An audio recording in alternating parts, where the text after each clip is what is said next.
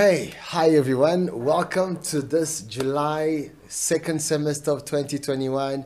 Happy July to all of you. We're going to have an awesome time as we journeying through the letter of Paul to the Ephesians. And I'm excited. There's a lot of nuggets that we can get out of the book, and the Lord has been talking and speaking, and it was very loud in my hearing. So I tell you, I want to share everything that God has been showing me there. Some of the sessions will be like, normal sessions like walkthrough passages, but I want you to do your own assignment.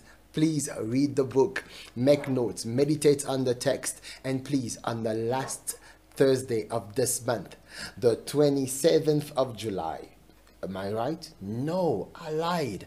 The 29th of July, we're going to have a Q&A session. It's going to be amazing. Please prepare your questions, whatever comes across your mind regarding the book, regarding the messages, or anything that you come across in your walk with God. By the grace of God, we will try to see how we can be of help. It's going to be a great session. Maybe that session can be more than an hour. We had an experience last month. I felt like we left things hanging.